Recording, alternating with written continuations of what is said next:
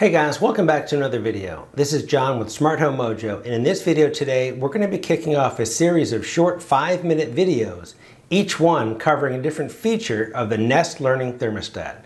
Now, before we go any further, take a quick second and subscribe to the channel. Hit that bell icon to get notified when we post new videos. Also, please leave a comment on this or any one of our videos. We try to respond to all comments in a very timely fashion. All right, so let's jump right into it. We only have 5 minutes. In this video, we're going to be covering compatibility. How do you know, right, if your existing home or dwelling is compatible with the Nest Learning Thermostat?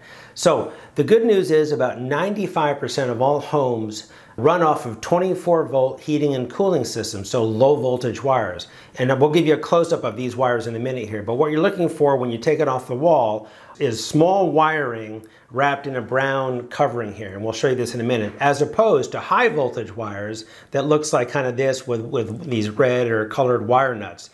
Okay, so let's look at some of that wiring up close and give you a good clean picture of what you're looking for and what you want to see. So when you take your old thermostat off the wall, the examples I have right here are of 24-volt low voltage wires, and usually they'll come in this brown, it'll have this brown wrapper around it, and they could come in a number of different configurations here. So you see here I've got a 3, a 5, and also an 8 configuration. There are also some other configurations. This is just 3 examples. But what you want to see is this wiring come out of the wall in these colors.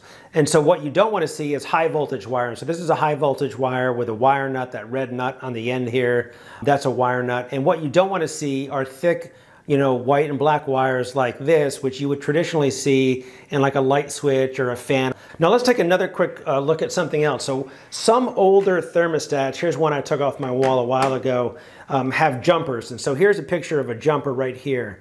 This is a jumper wire between the RH and RC wires here. And then, so the Nest thermostat does not require a jumper cable. So when you take this off the wall, if you see a jumper cable, that little red cable there, don't freak out. The Nest thermostat doesn't need one. And when you're hooking up the wire in the Nest thermostat, you'll just put it in either the RH or RC slot and you'll be fine without a jumper. So I just wanted to cover that as well.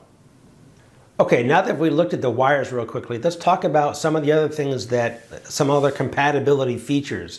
So the Nest Learning Thermostat will run on most common types of fuel, including natural gas, oil, and electric, as long as they run off of those low voltage 24-volt heating systems.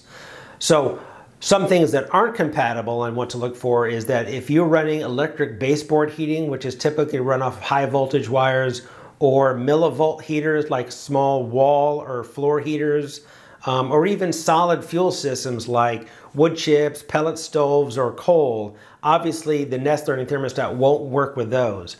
But as long as you're running 24-volt heating system off of the wires we showed you, the Nest Learning Thermostat will work off of those common fuel types we discussed, natural gas, oil, and electric. So there's a pretty good chance that the Nest Learning Thermostat will work in your home or where you live. Now, we do have a couple of questions here at the end we do want to answer. We've gotten these 3 common questions around compatibility or setup that we just wanted to answer here at the end of this video. One question we get a lot is, does the Nest Learning Thermostat require a hub?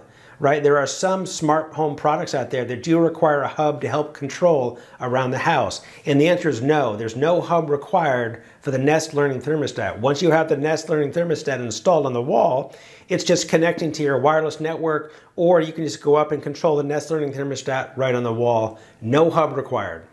The other question we get sometimes is there a monthly fee associated with supporting or maintaining the Nest Learning Thermostat? And the answer is no. There's no monthly fee you need to pay to Nest or to Google on using the Nest Learning Thermostat in your house. So no monthly fee. And the last question we get quite often is a wireless connection needed to run the Nest Learning Thermostat? And the answer on that one is no as well. So if your wireless network is down or it goes out, or if you don't have a wireless network, you can still install the Nest Learning Thermostat. You just can't control it wirelessly through an app. You just have to go up to the wall like you would any other normal thermostat and program, change the heating, do whatever you want directly on the Nest Learning Thermostat. Now, if you had a wireless connection, you could control the Nest Learning Thermostat through the app on a smartphone, a tablet, or any other device that's running the Nest application. So that's a wrap on the video, guys. We hope you got some good answers today on the compatibility around the Nest Thermostat and some other answers as well on setup. So as always, please subscribe to the video right now, hit that bell icon, and please leave a comment if you have any questions on what we covered today, and we'll try to answer them in a very timely fashion. Thanks again, guys, for watching. This is John with Smart Home Mojo. See you on the next video.